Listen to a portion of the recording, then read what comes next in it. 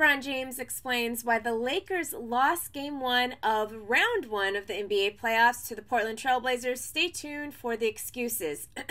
Details.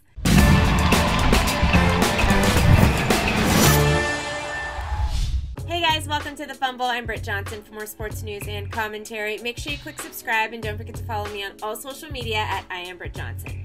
Tuesday was night 2 of the NBA playoffs, round 1 with the Lakers taking on the Portland Trail Blazers. After a big 3 midway through the third quarter, the players knew Dame time had officially started. Dame saying this about the matchup: "Every game since we've been here has been a playoff game, so that prepared us for a game like this."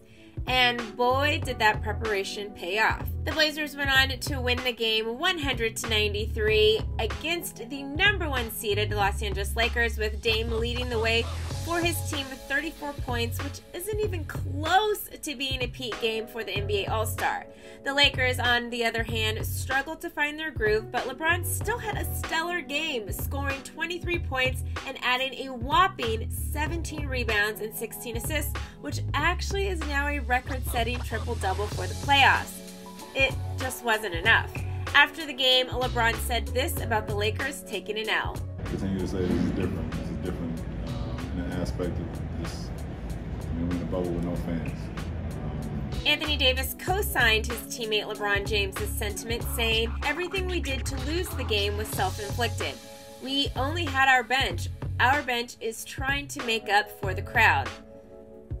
Stop it, guys. Okay, I personally think that what LeBron James said and Anthony Davis said was just a terrible excuse. Everyone in the bubble is playing the same game. They are all experiencing a game with no fans. But we shall see if this team can get that playoff mode activated for Thursday's game. I gotta ask you guys a question though. What do you think? Will the Blazers be able to upset the Lakers in the first round? Let me know in the comments below. Don't forget to like this video, click subscribe, and shop the Fumble store for the latest game day gear. I'm your host, Britt Johnson for The Fumble, and I'll see you guys soon.